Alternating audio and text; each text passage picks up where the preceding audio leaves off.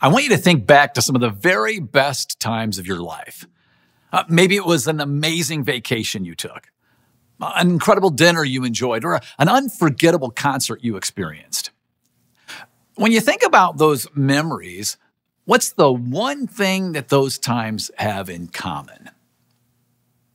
While the place where you were, or the food that you ate, or the music you listened to played a significant role in those memories, my guess is that it was the people who made those times so very meaningful.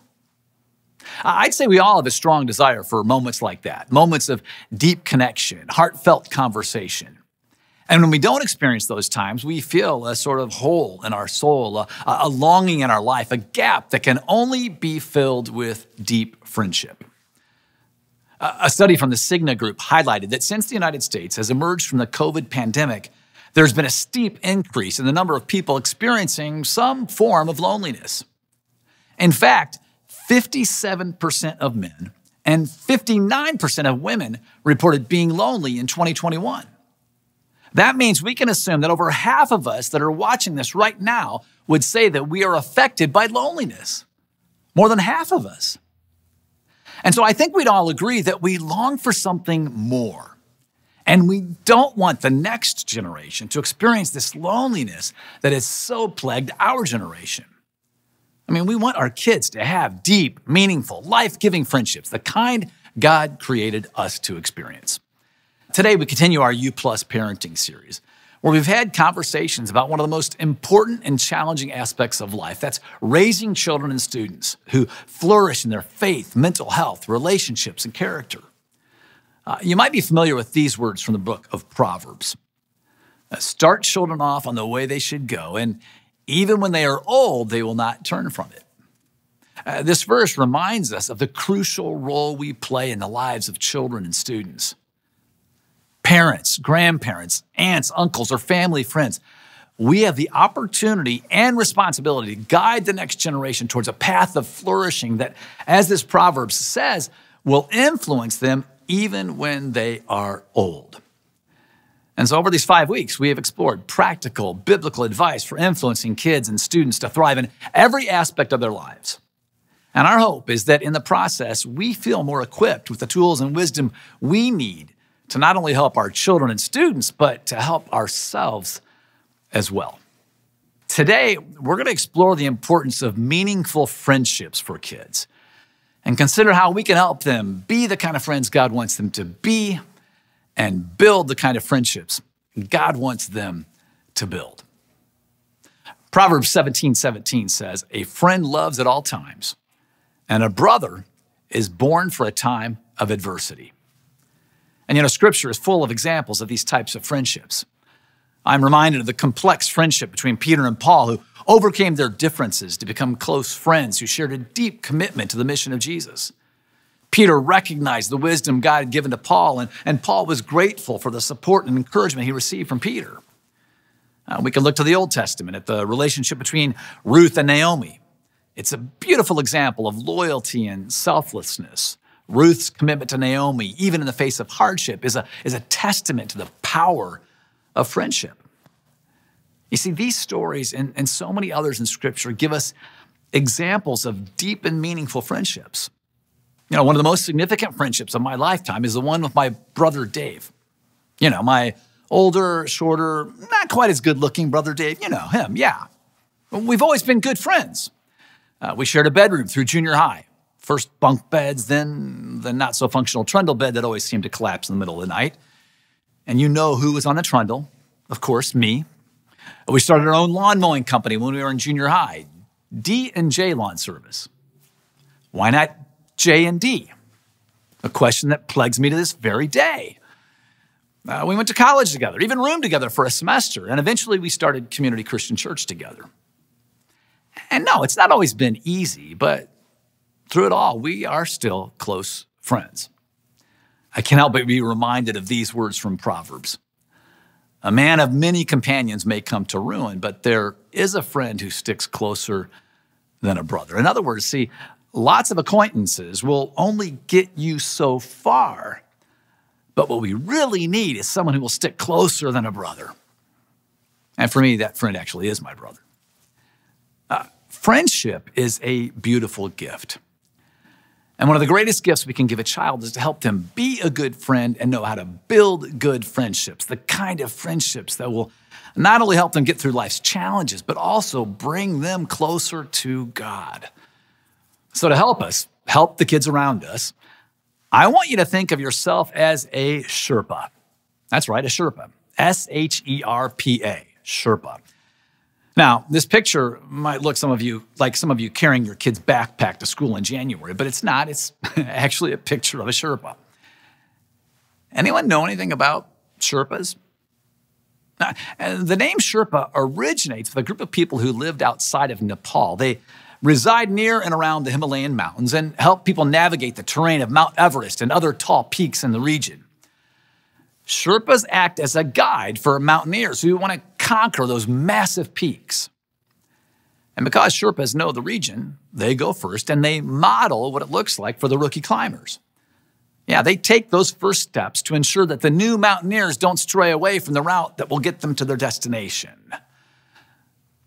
Let's just say, if you're going to try to climb Mount Everest, you want a Sherpa leading the way.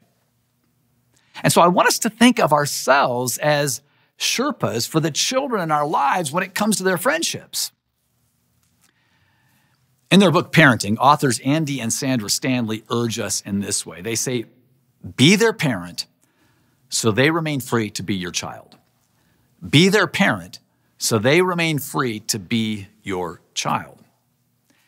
You see, one of the biggest mistakes we make as parents is to try to be our kid's friend. And it's so tempting to slip into friend mode, isn't it? Why? Well, because we want them to like us. But you're not their friend. You're their Sherpa. You're their guide. One of the beautiful things about being an adult in the life of a kid is that you get to be a Sherpa. You have that chance to guide them to be the kind of friend God wants them to be and build the kind of friendships God so wants them to build. So think of yourself as a Sherpa. I'll tell you what, if there's someone nearby, turn to them and say, you are a Sherpa. So what does a Sherpa do? Well, let's talk about that. First, Sherpas model what to do. They model what to do. Like the Stanleys explained, it's not your job to be your child's friend. It is your job to be their guide, to lead by example. You see, friends don't necessarily have authority, but parents, adults do. And adults sometimes say to kids, well, do what I say, not what I do. But if we hope to model for the next generation what it looks like to form deep friendships, it has to be do what I do. I mean, just imagine if, say, you were about to climb Mount Everest and you had a Sherpa. And your Sherpa pulls out a map, highlights the path to the peak of the mountain, says, good luck, and then just walks away. I mean, you'd be like, oh, wait a second. I mean, even if a Sherpa gave you a manual and a training video on how to climb a mountain, you would still want them to climb with you and model for you the best way to make it to the top. Am I right? Parents, aunts, uncles, Kid City and Stuco leaders, this epidemic of loneliness is becoming more and more destructive. And the children, more than ever, the children in our lives need us to model for them a better way. Growing up, I watched my parents model what it was like to develop deep friendships. Yeah, some of my most meaningful memories as a kid are of my mom and dad with their small group friends. Yeah, I watched them read scripture together, pray for each other, encourage one another, care for one another. I remember one season where my mom and dad had small group after church on Sunday nights. And so we'd go to church Sunday morning, then again on Sunday night, and then they'd stay after church, sometimes late into the evening, circled up with their friends, just doing life together. And sure, my parents talked to me about what it looks like to be a good friend and to build meaningful friendships. But what I saw them do was so much more valuable than anything I ever heard them say. In Paul's letter to Christ followers in Rome, he instructs us, rejoice with those who rejoice and mourn with those who mourn. And the kids in our lives, they need to see us high-fiving and fist-bumping and celebrating the good times with our friends, but they also need a front row seat to see us grieve and mourn with our friends who are heartbroken and hurting. Do the kids in your life see you making friendships a priority? Do they? Do the kids in your life understand why you care for your friends the way you do? Do they experience the laughter you share with your friends and see you walking alongside your friends through tough times? Remember, see, when it comes to helping a child develop healthy friendships, more is caught than taught. You are a Sherpa. You are their guide. You need to model for them what it looks like to navigate the tough and rewarding terrain of friendship. Now, I would be remiss if I didn't mention this here. Community provides a great way for us to model healthy friendships to our kids. That's what small groups are all about. Being the kind of friend and building the kind of friendships that draw us closer to God. And on occasion, I've heard parents say that they're just too busy for small group, or even that their kids' activities are keeping them from being in a group. But as your pastor, can I just say that you being in a small group might be the best activity for your kid? So Sherpas lead by example as they model what it takes to reach a summit. But Sherpas also play a crucial role in training people to climb that treacherous terrain of a mountain. You might say that their job is to mold mountaineers into the best climbers they can possibly be. You know, kids never stop needing us to be a model for them and what it looks like to be the kind of friend God wants them to be and to build the kind of friendships God wants them to build. But there are times when some training, some molding is also needed. You know, when my kids were 10 and 12, we set out on a major adventure as a family. We moved from the suburbs, Naperville, to the north side of Chicago to help start new churches in the city. This is what we looked like then. And I feel like that season required Lisa, my wife, and I to be more intentional than we were before about training our kids to navigate what was at times some tough terrain. And some of that molding included long conversations well into the night. I remember a tear-filled conversation between me and my son, Graham. And I was just doing the best I could to help him understand that we really felt like this move was something we believed God wanted us to do. And we knew it would have a profound impact on his friendships. And so, you know, we tried to be honest about how hard it's going to be and how it would mean leaving behind some of his good friends, but that we were just going to do our best to trust that God would take care of us and provide new friends. And sure enough, he did. Teaching the kids in our lives how to be the kind of friend God wants us to be and to build the kind of friendships God wants us to build is one of the greatest lessons we can teach them. And Scripture gives us great tools to teach kids how to be good friends. For example, just soak in the profound simplicity of these words from Jesus in the Sermon on the Mount. Okay? Do to others as you would have them do to you. Do to others as you would have them do to you. So in other words, whatever I do to other people should be what I would want someone to do to me. Simple, yes, but simplistic? Absolutely not. And just imagine the incredible impact if we could mold our kids into the kind of students and young adults who truly live out this one principle. You could ask the child in your life, when you have something new or something that none of your other friends or siblings have, what would it look like for you to do for others what you would want them to do for you?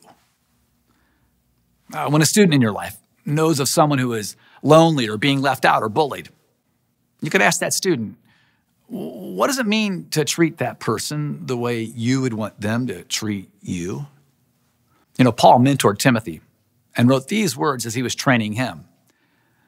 He wrote, all Scripture is God-breathed and is useful for teaching, rebuking, correcting, and training in righteousness.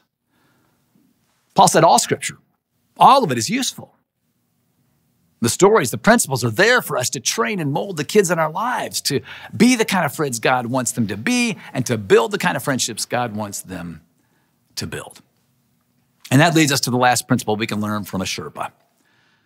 Not only do Sherpas model how to climb and mold their followers into climbers, they also serve as mentors. Now, here's a picture of my kids now. My daughter's 23, Chloe, and my son, Graham, is 26. And over the past, several years, we've begun to kind of make that shift to where we feel like we are more of mentors or life coaches to our kids. And so, I love it when they're dealing with a friendship or relational challenge and they actually ask for my help. But I will tell you, it's still hard because sometimes it's all I can do not to respond to them by saying, you think you might do what? Now, one of the most notable examples of mentoring is Paul and Timothy.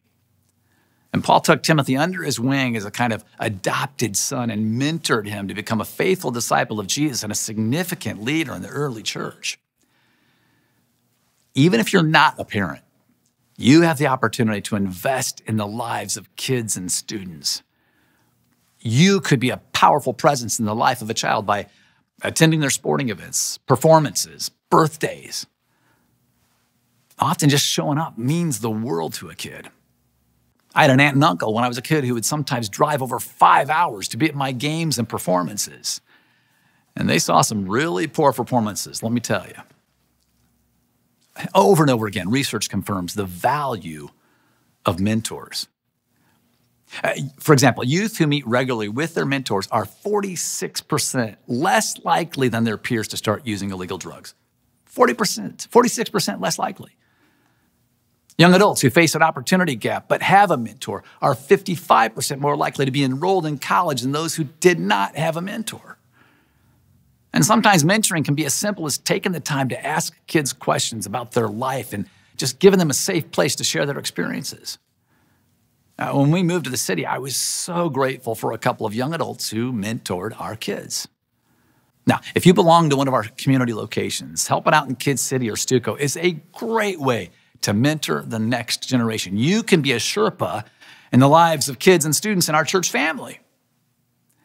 Here's a glimpse of the difference you could make in the lives of kids and students, as told by some of community's very own. All right, tell me about your small group leader. My small group leader helps us, and I help my small group leader. He's really funny and he lets us do a lot of things. I love my small group leader because he teaches me about God. They make Kid City fun. My small group leader is great because he has a great sense of humor and he prays for us and he's kind. They're very nice and kind.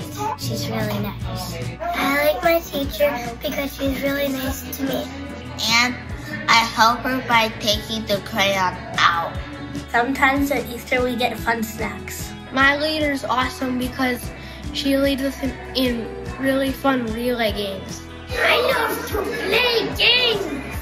Where do we start? He's so kind and we can always rely on him. You can tell him anything. 100% trust him with that. 100% guarantee. No take backs. My favorite thing about my Stuco leader is we get to do like a bunch of fun stuff and talk about Coco Melon. My favorite thing about my Stuco teacher is he wears a lot of hockey jerseys. My favorite part of my Stuco leader is he's quite the scholar. He's very intelligent.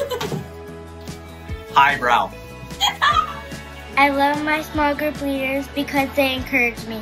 She likes to say hi to me a lot. She is fun, loving, and she's funny. She's sweet and she plays with me, and she plays the flower game. I like you, Michaela, because you come over to my house and we play together. I like Michaela about cheering. This is Michaela is the best. Kurt is a W. He's just really nice. He's very interactive and talks to us too. He's just a W in general. My favorite thing about my Stuco leader is her amazing, bubbly personality. My favorite thing about my Stuco leader is she's funny. She loves us like we're her own kids. She's so nice. She's really kind. She does lots of fun stuff. I've never been taught about Jesus this good before. My small group leader is great because he always makes everything so much fun. Because he always makes us laugh. My shoes are pretty cool. Are yours? I like my small group leader because she is fun and I like to play with her. He's always like open to questions and he like always answers questions probably. You always make people feel welcome and you're ready to bring the energy anytime, any night. He always like listens to us and gives us really good advice about life situations. He encourages us to do things when I need someone to talk to. I learn about God. She's always there for us. She is very relatable and that we know we can talk to her. My small group teacher is amazing because she lets us do fun and amazing activities. Thank you for listening to this message.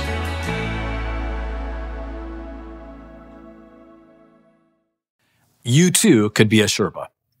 You could model, mold, and mentor the next generation to be the kind of friends God wants them to be and build the kind of friendships God wants them to build. Now, I know that parenting and investing in the next generation can often feel nothing short of overwhelming. But let me reassure you that you are not alone. In fact, Jesus wants to walk with you every step of the way. John, one of Jesus' closest friends, records these words of Jesus. He said, "I no longer call you servants, but friends." What an incredible reminder that the one who models friendship better than anyone else is also our friend. And he wants to mold and mentor you to not only be a great friend and to build great friendships yourself, he wants to guide you to help the next generation build meaningful friendships. And you know what? Truth is, none of us will ever be the kind of Sherpas we want to be to the kids we love until we let Jesus be the Sherpa who leads us.